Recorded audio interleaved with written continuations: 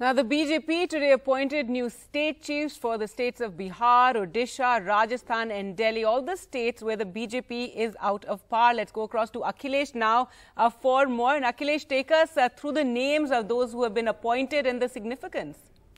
Well, interestingly, these two names, one is for Rajasthan, Mr. C.P. Joshi, who is an MP from Chittorgarh, and also Mr. Samrat Choudhary, who is an MLC in Bihar. These two names are very interesting because these two are very young.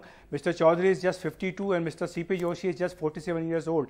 And this is a conscious decision by the BJP to balance the caste equations in these two crucial states of Rajasthan and Bihar. In Rajasthan, remember, the elections are due by the end of the year.